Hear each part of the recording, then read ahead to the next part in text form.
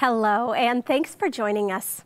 I'm Callie Breeze, and on behalf of Thrivent and our financial advisors, it's an honor to welcome you to this market and economic update.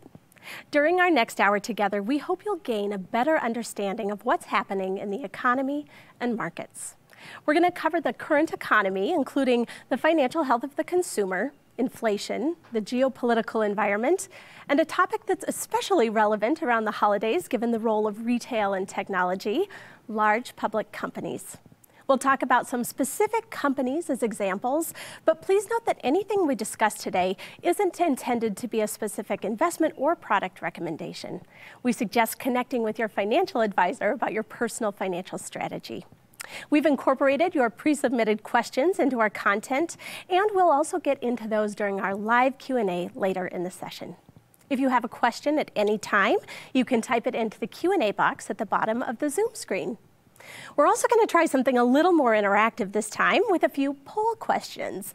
You'll see a screen pop up through Zoom, and then you can select an answer from multiple choice options. If it doesn't work for you, don't worry. I'll share the results as we go. All right, it is time to hear from our panel. I am joined by Chief Financial and Investment Officer David Royal, Steve Lowe, Chief Investment Strategist, and our special guest, Lori Brunner, a Senior Portfolio Manager of Thrivent's Large Cap Growth Fund. Thank you all for being here. Good to be here. My pleasure. Good morning. David, do you want to introduce Lori and Steve? I'd love to. I'll start with Steve, who's familiar to our longtime viewers. Chief Investment Strategist. Steve actually started his career on the equity side, so picking stocks, and before that he was our head of fixed income, so Steve's done it all.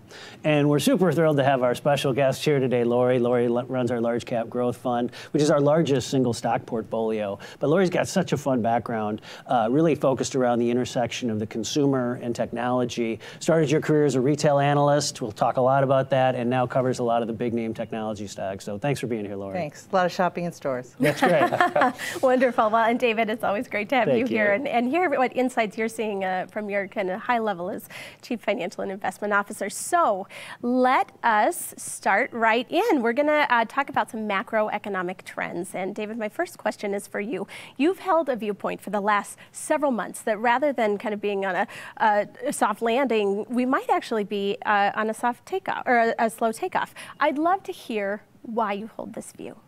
Sure, we talked about this a little bit at our last market economic update, but we've only had 4 recessions in the last 40 years. And 3 years into an economic recovery, it would be unusual to have another recession. And I think the economy's probably got a fair amount of momentum and maybe more than is commonly appreciated. We see this in our private equity portfolio across the insurance company. We'll maybe talk about that a little bit more later. But there's no question that stimulative monetary and fiscal policy pulled forward some demand during the pandemic. It loosened credit conditions. And what that resulted in was a need for some higher short-term interest rates to soak up some of this extra liquidity we saw. And what we've seen in the industry is because of those short-term rates, we've seen money market fund assets in the industry roughly double from about $3 trillion before the pandemic to about $6 trillion now. And even at Thrivent, our money market fund, we have about $1 billion in extra assets in our money market fund above and beyond what we would normally have. And that's money that it's slowed the economy by sitting on the sidelines, but will potentially strengthen the economy as it gets put to work. And so the economy has slowed with higher short-term rates, but that's the whole point of the Fed raising short-term rates. So I think there's a good chance that instead of just avoiding a near-term recession, we can actually have this slow takeoff into a prolonged and sustainable economic recovery.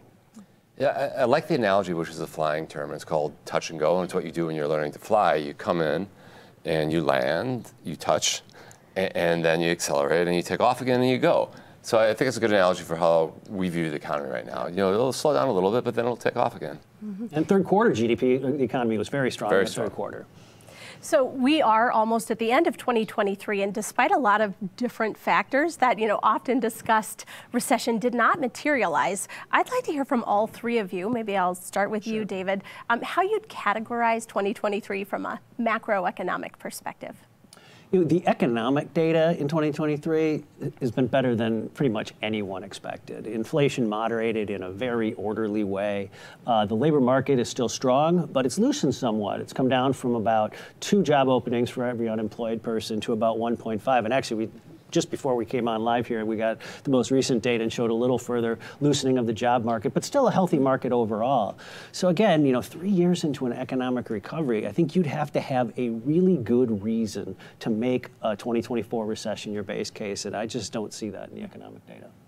Steve, what do you think? I would sum it up as resilient. Because normally when the Fed raises rates, particularly aggressively like they have, a recession follows. And I think this time is different as we haven't really had a pandemic before. And it altered kind of normal economic relationships. And we had trillions of dollars in stimulus go into the economy. We had worker shortages, which led to a strong jobs market. But it also boosted income for people because wages went up. And then just reordered priorities. And all these forces enabled the economy to weather what is a pretty strong headwind. If the Fed raised rates, as I mentioned, Treasury rates went up to the highest level in 15 years. You had 2 of the 3 largest bank failures, Silicon Valley, this spring. Mortgage rates hit 8%, the highest in 20 plus years. You had a war in Ukraine already, then now we have one in the Middle East. And the second and third largest economies have struggled, which are China and Europe. But the economy powered through all this. It's pretty incredible. Lori, how about from your perspective, what are you seeing in the economy? Sure, coming back to the consumer in 2023 and the macro, we like to think of things in 2 buckets. So there are a group of consumers, I'll call them the least price sensitive of the consumers. They are spending on services, booking travel, booking flights. There's another bucket that's the most price-sensitive consumers. They're still fighting with inflation. So 60% of what the most price-sensitive consumers spend money on every day, week, month, annually is 2 things, groceries and housing. And those costs are still going up. So 2 different buckets, I'd say the consumer is mixed. Yeah, tale of 2 consumers there. I want to stay with you, Lori. You pay close attention to the consumer as part of your investment process. What are your observations? Tell us a little bit more about how people are doing. Sure. Well, if we look at the latest big event we had, the kickoff of the Christmas shopping season, so that's Black Friday through Cyber Monday, the early read on spend and traffic was pretty good. So what we don't want to see is the consumer be hesitant or pull back. I don't think we saw that. I think the consumer is okay just on the latest event within retail. If I go back to those buckets again, the least price-sensitive consumer, last year she was spending 5 figures on kitchen remodels. This year it's a 4-figure vacation. We're not hearing about staycations yet, so that's the least price-sensitive bucket. And for the most price-sensitive bucket, actually, Walmart, Target, and Amazon, 3 of the largest retailers on the planet, they all recently in the last few weeks reported their first quarter. They all said the same thing for the first time ever, which is the consumer is more price sensitive. So what does that mean when you say price sensitive? Sure. So what they would see is if you were buying a 6-pack of paper towels, you might buy a 3-pack. So what happens when the consumer is more price sensitive, she actually shops more frequently, but less dollars with each trip. Okay. That's kind of the bottom line on that. Well, and I know from conversations with you, you focus on mom. You really talk about mom. Tell me why mom is so important. The data says that mom is the chief decision maker in the households for the spending. What comes into the household, furniture, groceries, all those things, mom is driving those purchases at home. Great. All right. Well, we're going to talk about inflation next, which has been a theme, I think, for Market and Economics Update all year. All signs, Steve, seem to indicate that inflation is slowing down. What's the current thinking here? Yeah, inflation is slowing down, and it's slowing down pretty rapidly recently. It's down by about 2/3, and that's the Consumer Price Index, which is the most commonly known index. So it fell from 9% to about 3%. And all the key drivers that drove it up are easing now. So that's goods inflation. Goods prices got very high in the pandemic, and the inflation rate is now about 0, and it's tipping over into deflation. Service inflation is also falling. And the largest single component of that, it's about 30% of the whole inflation index, is what they call shelter. So that's rent of an apartment, rent of your home, and kind of the estimated cost of what it would cost you to rent your own home is high, but it's falling. And especially if you look at alternative measures like apartment lists that track it, rents are decelerating pretty quickly right now. And then you have snarled supply chains, and they're starting to normalize. And there's one index that the Fed started up recently that shows the pressure is the lowest in 25 years now. And then wage growth was a key issue too, and that's starting to slow. It's been a big concern for the Federal Reserve. Shortages are easing as more people are coming back into the workforce. There are fewer job openings, which we saw today in the data, and productivity is up. But there's still sticky elements, and inflation is above the Fed's 2% target. But the trend is really encouraging. And the thing about lower inflation is that enables the Fed to pause and to eventually cut. And we expect the trend of lower inflation to continue into next year. It's not a straight line, but steadily. Well, we're going to talk about inflation a little bit more, but first I want to ask our audience one of those poll questions. So the question is, did you postpone a major purchase? We'll let you define that. In 2023, based on inflation and or higher interest rates. You've got three options: yes, no, or C, maybe you didn't have any major purchases planned. And while you're plugging those in, let's talk again to Steve. You know, this inflation story, as you alluded to, it's kind of a two-pronged, right? There's one, bringing down inflation, which the Fed has been focused on at a policy level, but it builds over time. And so while it's slowing down, those prices still feel pretty high. When might people actually start to feel some price relief? I think we're starting to see price relief, and I think more will come. So persistently high prices are a key issue. They pressure budgets, and you can see that in consumer confidence surveys. But remember, inflation is a rate of change.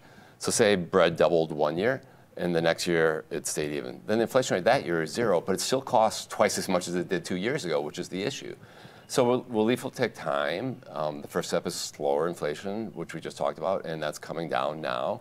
And we expect that trend to continue into 2024. We're also starting to see pockets of deflation, especially in goods, and particularly in what are durable goods. So that's electronics, cars, appliances, that all shot up during the pandemic, but they're experiencing deflation now.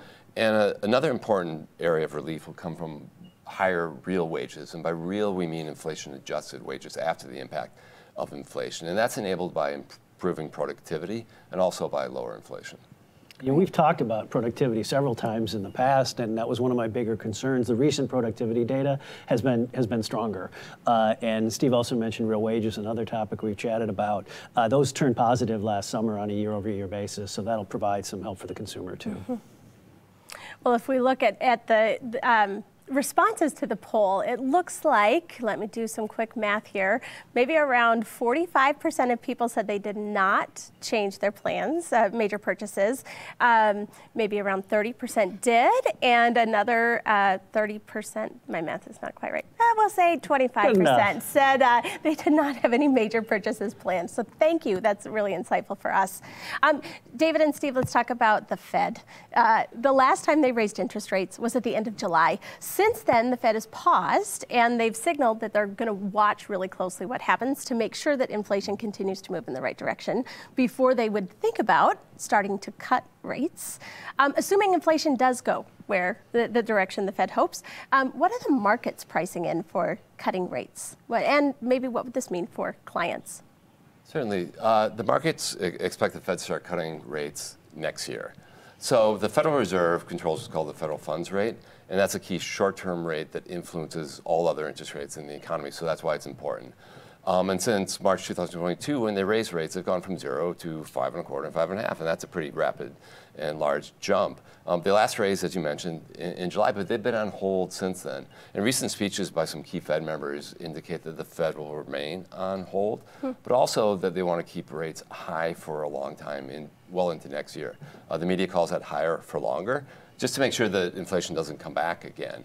The market has a different view. They expect, as of this morning, 5 cuts next year. And the reasons is they expect inflation to slow, which is happening, but also that they expect economic growth to slow somewhat next year. You know, our own view is that they cut around mid-2024 next year. So how does it impact clients? Through lower rates. And you've already seen that. Mortgage rates spike. They're off the peak right now. You see auto loan lending rates come down. And then credit card rates, hopefully they went up to around 22% after the Fed raised rates. They'll probably come down a little less slowly. They tend to be really sticky on the way down. So, David, what do you think from a Sure. You know, I think it's important to keep in mind that the Fed can be cutting rates for negative reasons, and that would be a slowing economy or an impending recession.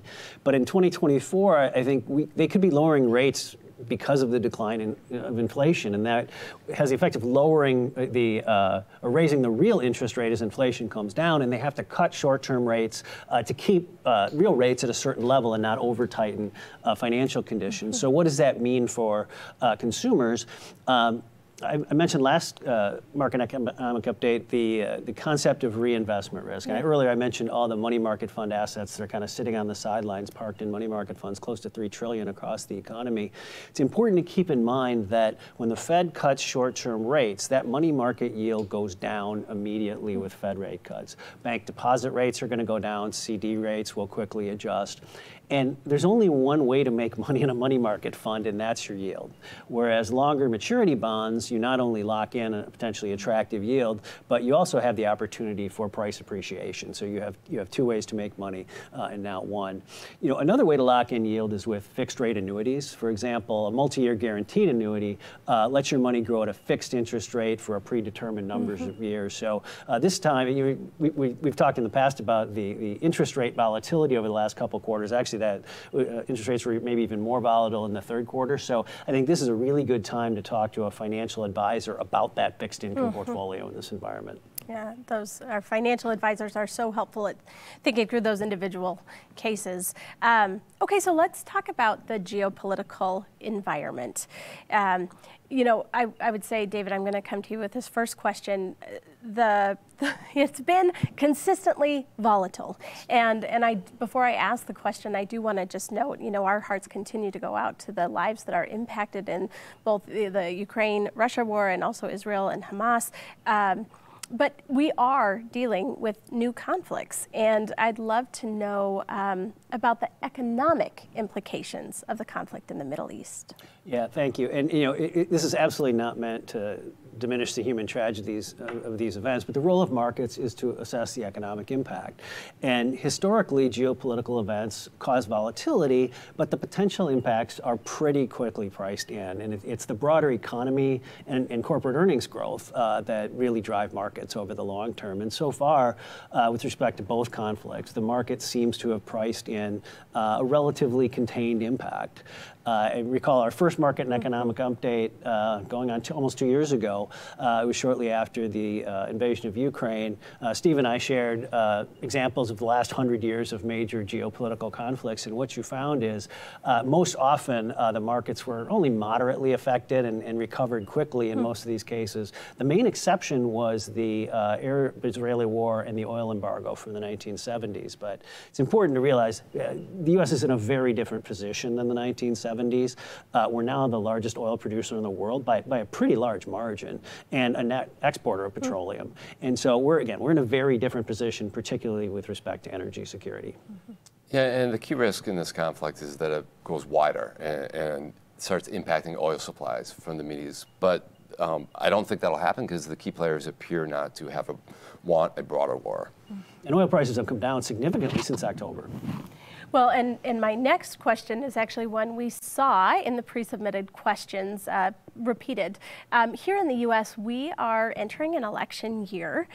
Would love to know, David, how much of a factor this will be for markets and the economy in 2024. Sure, it's a great question. And elections rightfully get a lot of attention, but their effect on markets tends to be a little bit more muted maybe than most would think.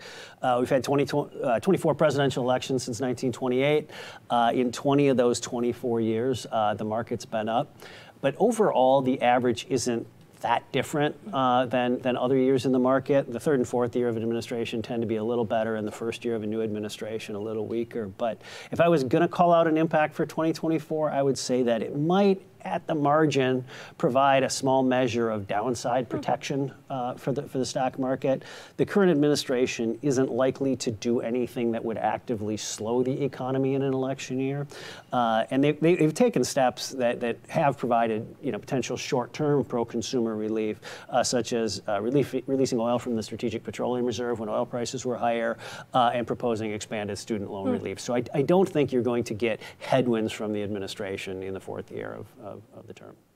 And markets often like divided government. Yep. And the reason is you don't get large changes in policies because markets really like certainty. You know, another theme that came through from the pre-submitted questions was around national debt. It's been on the minds of our clients for quite some time, though the markets have seemed to not pay too much attention to it, even with really the debt ceiling conversations back in May and June.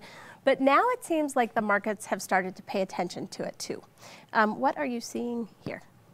You know, the national debt is a major long-term issue. Annual expense on the national debt is now approaching $1 trillion a year.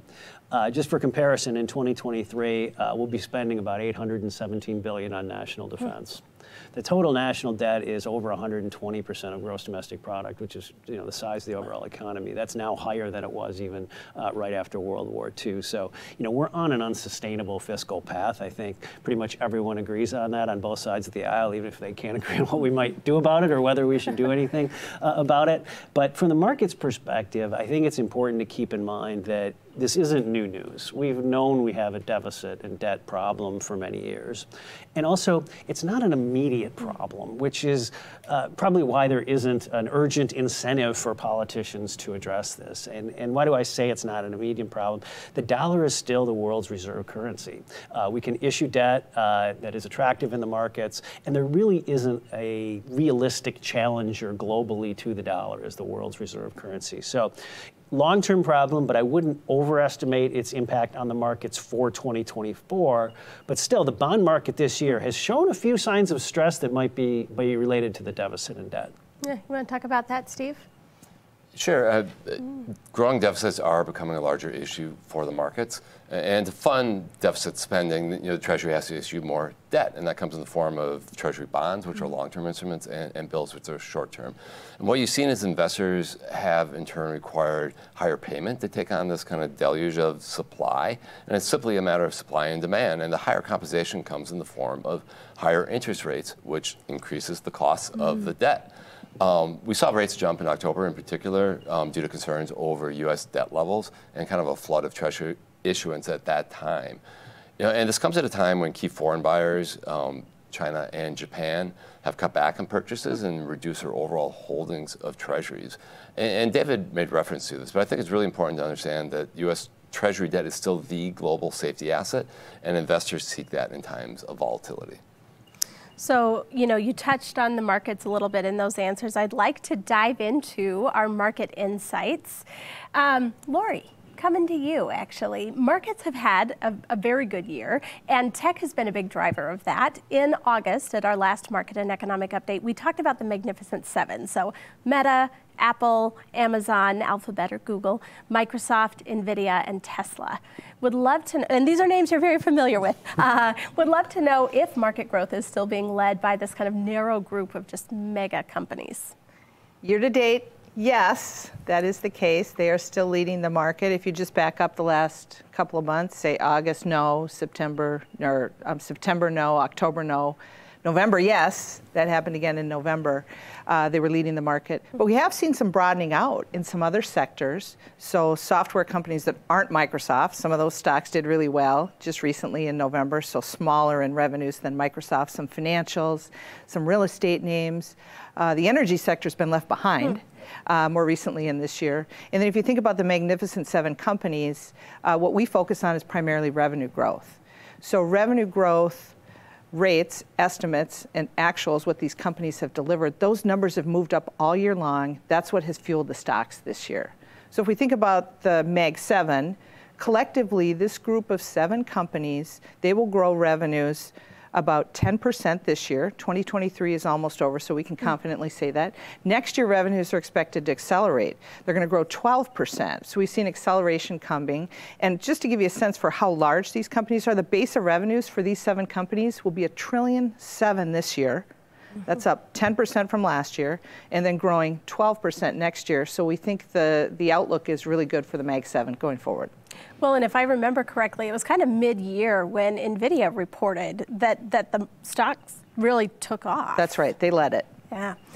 So outside of the Magnificent Seven, what are you seeing, Lori? Let's start with you in the large cap space. Sure. I can talk about or think about what comes to the forefront are two large sectors within in large cap and what we track. The first, technology, the story there has been initially on hardware and then semiconductors and then NVIDIA primarily.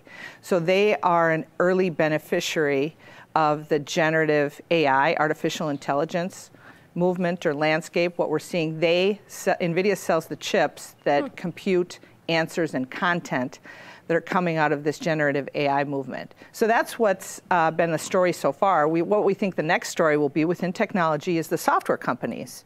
So that's the work we're doing now. Which of the large or smaller software companies will be the first and benefit the most from generative AI? A number of people have talked about when is the killer app coming, the killer application that either consumers will use or businesses will use from generative AI. We're certainly looking for that. The other story or theme would be healthcare, which is a large segment for us that we cover. And some of the largest pharmaceutical companies have been great stocks this year because they've been beneficiaries of the Ozempic movement. So in general, the story there is that diabetes drugs are being used to tackle obesity, and some of the signs are it's going to be very effective. That's the early read. But the potential is that if you beat obesity, you can take a bite out of long-term healthcare costs.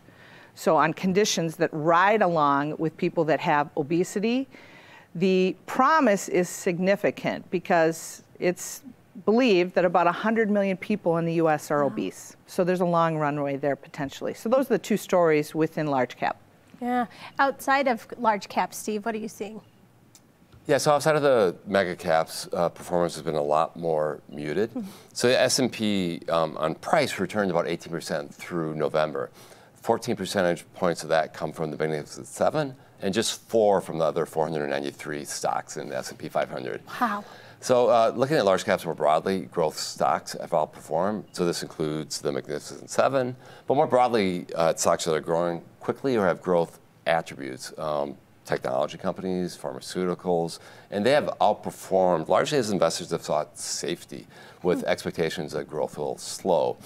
Quality also has outperformed. That's very related to growth. It's companies with strong earnings, strong financial situations and balance sheets. You know, on the flip side, what we call value has underperformed. And these are companies with lower valuation multiples, industrials, financials, and value stocks tend to be more cyclical and are more challenged in a slowing growth environment. Although they have picked up over the past week or so, but you know, it's only 1 week. So, but we do expect value should fare better as you get into 2024 as a tailwind from the economy increases and eventually picks up. Right.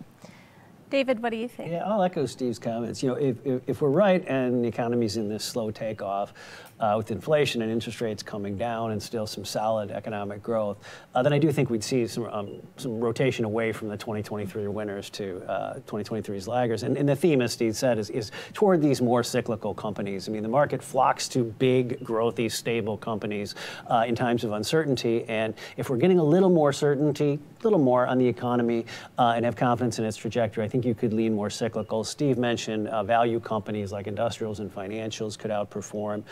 Smaller companies also tend to be more cyclical and economically sensitive. You know, small caps are quite inexpensive historically compared to large caps, in significant part because of the big run-up in the Magnificent Seven. But these smaller companies tend to be more highly leveraged, so they could benefit from declining interest rates since they're more reliant on borrowing.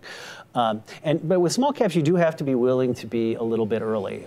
These names, when these smaller companies, when they rally, they tend to rally really hard, really quickly, and we saw that in the first part of 2021. So again, yeah, might be a little early, but the past couple of weeks, as Steve said, we've seen some strength and some broadening out of the market, including small caps.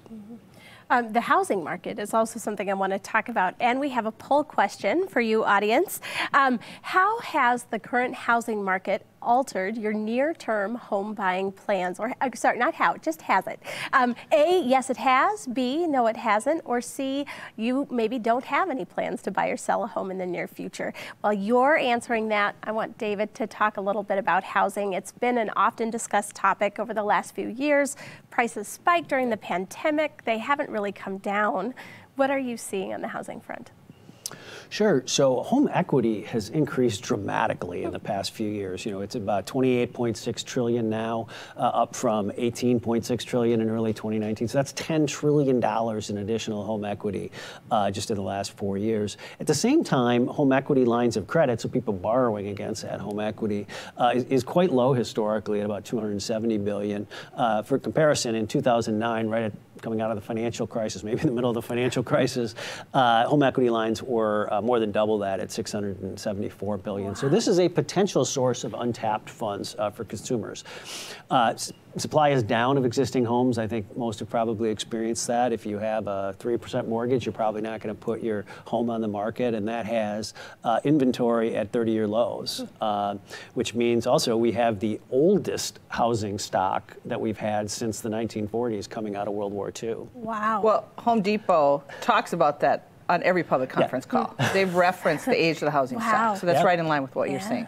Yeah, and so the converse of that is new construction now makes up the majority of home sales, whereas in a normal market, existing home sales would be 85 or 90%, and new construction would be 10 or 15, something like that. And part of the reason for this shortage is that household formation, so just the need for housing based on growth in the population, has outpaced construction. It's depending how you measure it, several million, certainly millions of housing units undersupplied. A challenge for consumers is that the percentage of disposable income required to buy a home, think affordability, because of the increase in home prices, because of the scarcity and the increase in interest rates, is almost as high as it's ever been. So home affordability is a real challenge. Yeah, it makes it tough for those first-time home buyers. Yeah, we don't think a full-blown housing recession is likely for all the reasons. Supply is down, demand is up. That's not when you have a housing recession. But there are winners and losers, and you mentioned the challenge for new home buyers. The winners are likely home builders or companies that participate in home construction, like Home Depot, and those consumers with sub 4% mortgages who don't have to move. All right, well, let's get the answer to the poll. So 20% of you said that yes, the current housing market has altered your plans. 7% of you said no, it has not. And 74% of you didn't have plans to buy or sell in the first place. I think that sounds... And hopefully they're sitting on sub 4% mortgages. That's right, exactly, and lots of home equity.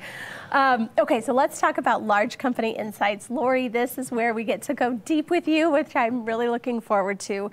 You specifically cover large growth companies. These are companies that are poised to grow faster than their competitors. And you were also one of the front runners to really see the potential for Amazon to become the behemoth that it is today. What did you see in Amazon? We purchased shares of Amazon at Thrivent in July of 2007. Not 2017, 2007, so we've been in there a long time. The company did $14 billion of revenue that year. This year they're going to do $570. So the year's almost wrapped up. That's 40 times more revenue. So it's been a really long runway for growth, great growth story. Early on, I said, this is not a bookseller. This is not a DVD seller. They're going after the general merchandise market in retail. And that market is a few $1 trillion of revenues every year. So I saw them going after a large marketplace. That means a long runway for sales growth. We've seen that. We think that continues. We also recognize that there was a pivot by the company, or a second act. And those are really valuable. For them, it's the cloud business. So what is the cloud business? Essentially, it's renting hardware. So if David starts a software company and he says, I don't want to buy mainframes, I don't want to buy servers, he can rent that hardware for Amazon, because he's only using it part of the time to compute a software company. You can rent that from Amazon. That's the cloud business.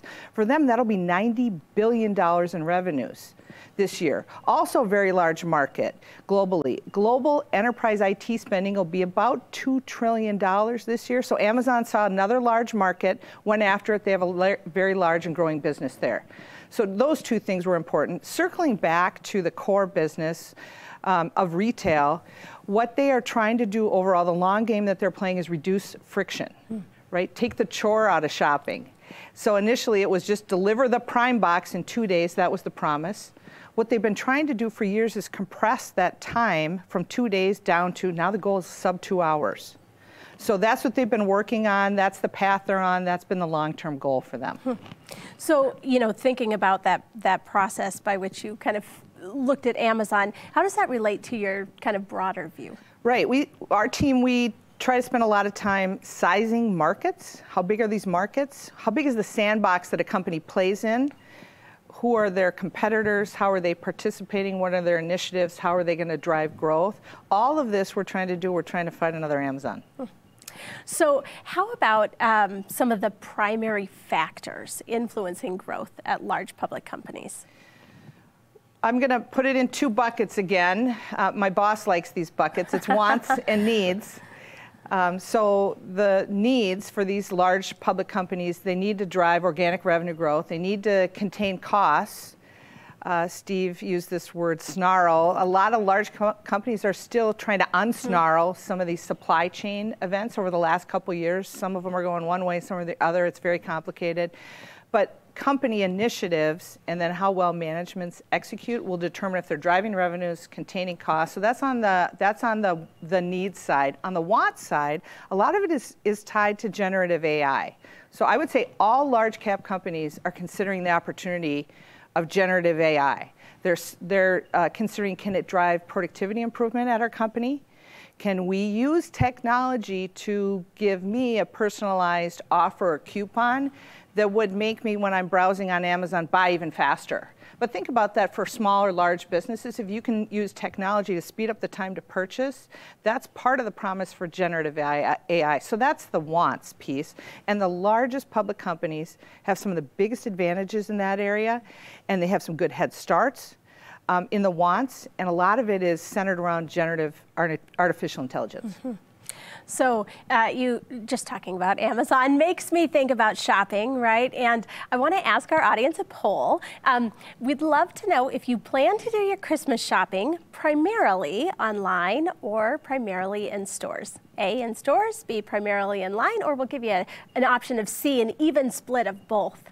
And while you answer, Lori, you do invest in some of those biggest names in retail. The pandemic pushed a lot of us further on our digital shopping journeys, but I'd love to know if you see that trend continuing. And then I'd also like to know, if things like inflation are influencing shopping trends for large retail companies. There was a jump up in e-commerce spending due to the pandemic, for sure. But if we look at 2023, not a large change. I'll say 80% of sales for the holiday are going to be done in stores, 20% online. So maybe last year was 19, this year it'll be 20. So moving up, but not dramatically. The big jump, like I said, was during the pandemic. One of the things that I like that I'm seeing that's getting more traction, I saw it before COVID, but now it's ramped up and I've been seeing it in stores now. It's called BOPUS, buy online, pick up in stores. So that's all those people with the carts that you see in the stores. They're filling up your online order and then David's driving up into the drive-through lane to pick up his order. So BOPUS is, I call, the third leg of the shopping stool. And so that, again, was there before the pandemic, took off, and it's a great option. Consumers love it. Every retailer, large retailer, is talking about BOPUS, buy online, pick up in store. So if you dial back to the current shopping season, we haven't heard that consumer electronics are at the forefront. Those are typically large ticket items under the tree. Maybe consumers are waiting for prices to go down a little more. So I think what's gotten traction to date with the holiday season, apparel items, beauty items, Barbie Malibu Dream House has been popular. Yeah, it's been popular. So that's what's been popular overall. But for the season, I don't think that inflation will cause consumers to hesitate for the season, so that's good news. Mom wants to deliver a good Christmas. Yes, she does. Okay, so we have results on the poll. It actually, our audience varies a little bit. 17% of them said that they would primarily do their shopping in stores. 45% are going to primarily shop online, and about 39% have that even split of both. So that's really great insight. They're leading. Yeah. You guys are leading. I Yeah, like exactly. Okay, so let's take a couple minutes and talk about asset classes. Steve, I'll let you start. Certainly. You've heard us talk, we're relatively optimistic, so we're moderately overweight equities right now, and we're overweight domestic equities, U.S. equities. So that includes large caps and mid caps, and we're about neutral right now in small caps. So that means that we're underweight international equities, including developed and also emerging markets. We expect the Fed to pause and to cut rates into 2024 eventually. We think they're done hiking. And then Treasury rates also will follow Fed funds lower, and they've already started declining. And we think yields and fixed income look really attractive. David, what about on the private equity side? Yeah, I mentioned this earlier. We have private investments in hundreds of companies across different industries across the entire United States, and what we're seeing is solid growth in earnings in these private companies, which I think gives us a little bit of an insight into the public markets as well. Supply chain issues have abated, or they've become a little less snarled. We've seen, but overall the labor challenges have also moderated. Wage growth has come down a little bit, and turnover has come down. I think we've talked in the past that just even if you can find new employees, the turnover can be especially disruptive at smaller companies, and we've seen that abating. All right, I'm really excited for this next question. We have props in front of us here. I want to know each of your kind of 2024 outlook. But you've brought in a Christmas ornament that you're going to relate to your outlook. So David, let's start with you. Tell us what you're thinking for 2024 and why you chose the ornament you did. Sure. So this ornament I actually just plucked off the royal family Christmas tree. I did not buy this for this event. I don't even know when we got it. But I think everyone's aware I'm optimistic for 2024. I think the economy will continue in its slow takeoff. But anyone who's ridden on a small propeller plane knows there's it can be bumpy. There's a few ups and downs as you take off. So I'm sure there'll be some volatility and some ups and downs in 2024. But I'm optimistic for the year. Great. Steve, what are you thinking with your ornament here? Well, this is a dove. If it's Christmas, it's a symbol of hope and peace. But it's also emblematic of our outlook, which is that the Fed is going to turn more dovish. So you hear people talk about a hawkish and a dovish Fed. Dovish means they're likely to lower rates and ease monetary policy, and that's good. That's a key catalyst for having a soft landing. So it makes us more optimistic into next year. All right, Lori, I'm very certain I see some prime boxes here in your ornament. What are you thinking? Well, Callie, when you called me and said, what do you think about ornaments? And I said, this is great. I haven't been shopping on Amazon for about 12 hours, so I need to go back. And this is an ornament about Amazon, from Amazon. There are prime envelopes in here. There are prime boxes, and there's a stack of them. So if I think about large public companies or the Mag 7, it'll probably be called something else next year. Amazon's an everyday event in your household. Yes. Right? I was going to say, is that an average stack that's at your door when you get home? Pretty close. But my expectation is that we'll have the boxes signify revenue growth for 24 and a good outlook. I love it. All right, well, I brought in also from my tree, I think this is from maybe 1987, Edna Schaefer, but it's a mailbox. And regardless of what is happening in the markets or the economy, I know that Thrivent, we will be here for our clients to give you the guidance and advice that you need. So with that, we're going to go to live Q&A. This is your opportunity to ask questions to David, Steve, and Lori. Remember, you can answer them into the box on the Zoom. And we have our first question. David, I'm going to come to you. With the high rate of commercial property vacancy, how do you see commercial property costs heading since the work from home economy? Yeah, no, I mean, there definitely are challenges in commercial real estate, particularly in the office space. And, we're probably going to have to, resize, our expectations. And it's harder to convert office space to residential than a lot of people think in terms of zoning and codes, and you need windows and things like that. But what I am happy to share is Thrivent, the insurance company, has a large commercial real estate portfolio. It's almost $10 billion. We have very little office exposure, particularly very little office exposure in major urban areas. When we do have office exposure, it's more, think suburban medical and that sort of thing. We would be more, other types of commercial real estate would be things like Amazon warehouses. We have far more in that area, and multifamily housing. For all the reasons I mentioned earlier, there's a shortage of housing. So Thrivent overall has very little exposure to office real estate. And it's interesting, you're starting to see some large investors invest in commercial real estate, particularly office buildings now, on a bet on the future, and that that'll come back. Here's a question that's come in about our outlook for oil prices. We're in a bear market.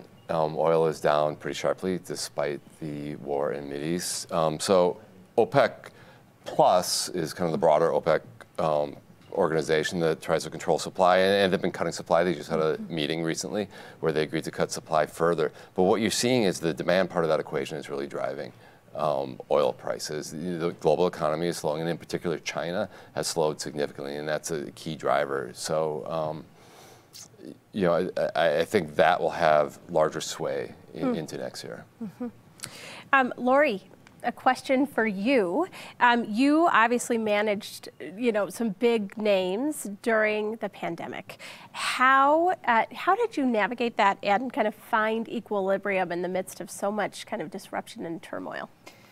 Thinking back to that time, I guess I'll put things into two buckets again. So first, Amazon, which we've owned for many years. So the pandemic hit.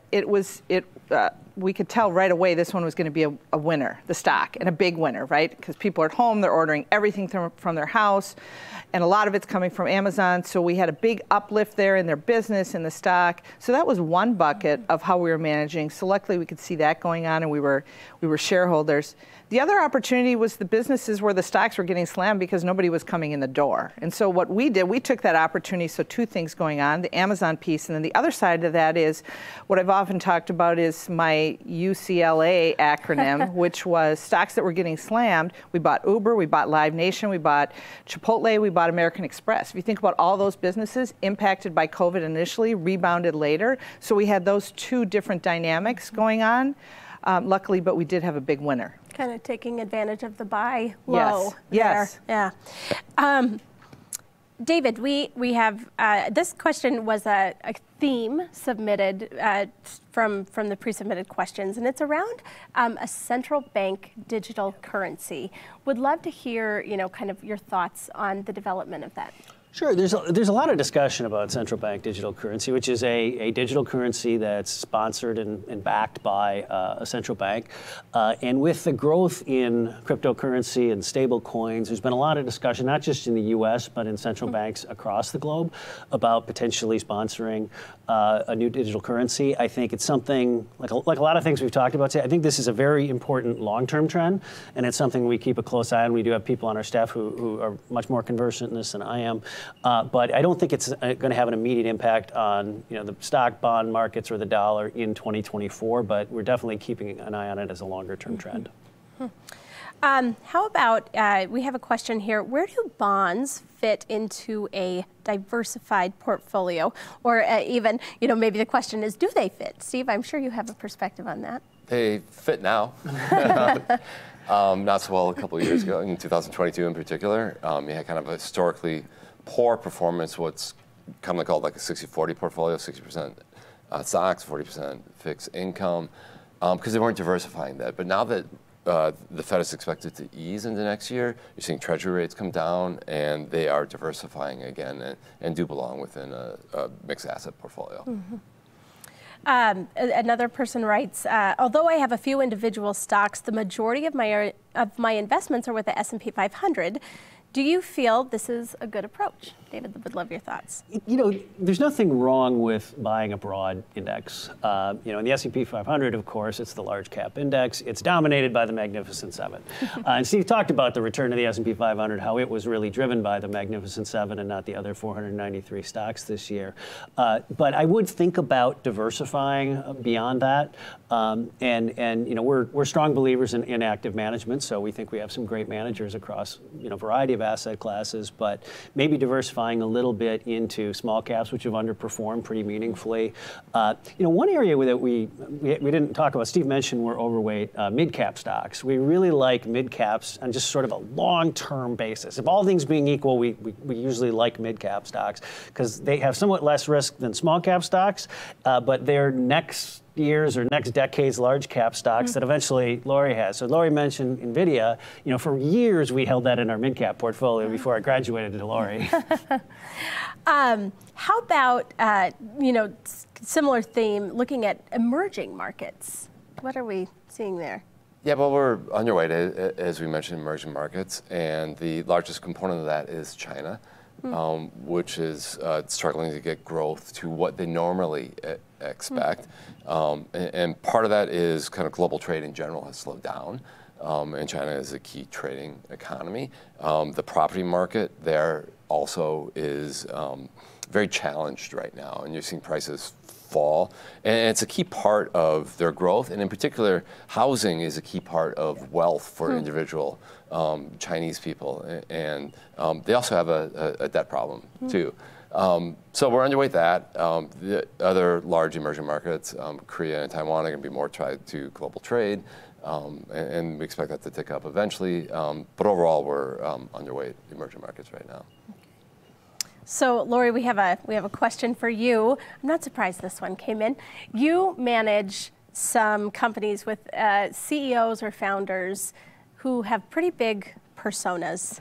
Would love to know kind of how you manage with that. So I can talk about a couple of my favorite guys.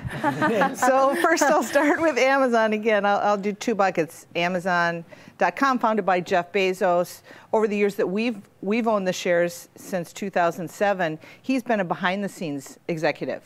So he created it, he's running it all the time. He wasn't on the conference calls. In fact, we never wanted him to show up. We thought that would be bad news if he actually showed up on conference calls. So he had a low-profile style while he was at the helm of that company. Now he's since turned that over to Andy Jassy. It's slightly different, but still relatively low profile. So that was my favorite guy managing a business. On the other side of that, also a Magnificent Seven company run by Elon Musk.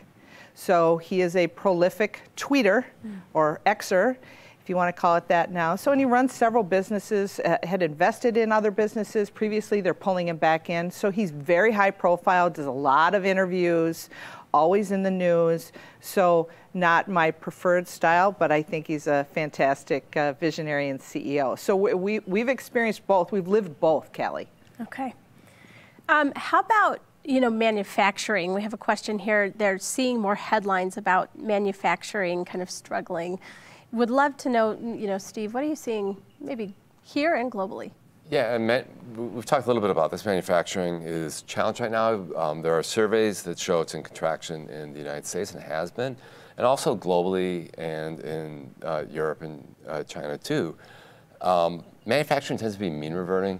There's a cycle to it, and it's pretty regular. So you're starting to see signs that it's ticking up a little bit, which is our expectation that it will. And if you look at the United States in particular, I think manufacturing is a really good long-term story, because one thing that the pandemic did is snarl supply chains, and a lot of people wanted to bring manufacturing back here, or at least have that for a little resiliency in supply chains. And you're seeing investment in kind of middle America with factories. You're seeing some chip manufacturing come back here. There's economists that I follow who like to say middle America is the new emerging market. I like that. How about, I'll let you all pick who wants to respond, maybe a combination. What industry sectors do you anticipate to be strong in 2024? Tech and what else? I have to say tech. It has to start in tech. We're at the advent, we're on the edge of something in tech called generative artificial intelligence. This is just software to the nth degree, right? It's the capabilities of software, what it can do, what it can compute, the algorithms, what they can create and generate. So I have to say that's what I'm optimistic about. No, we don't know if it's going to show up in the company's revenues in the first half or the second half, but there's a lot of work being done on, is it coming? We believe it's coming. And again, we're the winners and focus on the winners and avoid the losers. Anything else? I'm happy to go. Okay, great. One sector I personally haven't talked about as much is healthcare. And if we were going to pick two industries with very strong long-term tailwinds, it would be technology and healthcare. And healthcare, of course, driven by demographics and an aging population. And a number of healthcare stocks, very large companies, quality companies, for reasons Lori mentioned, healthcare's underperformed this year, a large portion of it. And so I think there could be some good long-term opportunities in healthcare after a pretty weak year for the sector. We could see some shifts. Yeah, I think right? we probably that's will. it. That's what we're looking for, is the diabetes to obesity and the therapies that are being used along with that. Is that real? When is it going to? When are we going to see an uptake? What's the traction? The promise is there, but we'll see. Yeah. But our focus is always going to be on winners and losers. And technology really isn't just in the tech industry. I mean, like Amazon, you could argue, is a tech company. They're consumer discretionary. So that's another thing to look for. Is just how is technology changing other industries? I will say that I firmly believe Amazon sees themselves as a technology company first, logistics company second, and a retailer third. Yeah. Oh, interesting. All right, well, as we talk about, moving into 2024, we're also thinking about closing out 2023. We're going to close down our live Q&A. Thank you for those great questions. And David, I want to give you an opportunity to tell us, how Thrivent fared during this past year. Sure, and putting on my CFO hat for a second, Thrivent is, I think most of our clients know, very financially strong, stable, and well-positioned to serve our clients in the future. Happy to share, and some of our viewers may have seen the announcement that we recently announced $542 million in dividends and other policy enhancements for 2024. That's up 22% from 2023, and I went back and looked, and that's up over 80% from 2021 and 2022. So good to give money back to our members, Absolutely. And it's really driven by financial stewardship and strong investment returns. And maybe to end on some other good news, and I'll highlight something else that makes us unique in financial services, and that's our commitment to living generously at Thrivent. Giving Tuesday was a week ago today. It's very timely, and as usual, our clients and stepped up, and you can see the impact on your screen. Over $1.4 million to 27 not-for-profits driven by client engagement and Thrivent's match. So just a great story as we enter the holiday season. That's an amazing story. We have pretty fantastic clients, the best, I would say. Well, we are at the end of our time. Thank you, David, Steve, and Lori for sharing your insights today. A reminder as we sign off, schedule some time with your financial advisor so your financial strategy is up to date and you're positioned to take advantage of potential opportunities, of course, based on your long-term goals and your risk tolerance. Thanks again for joining us for this market and economic update. It is our privilege to be part of your financial journey. And with that, we'll say goodbye. We wish you and your loved ones a Merry Christmas and Happy Holidays. Merry Christmas.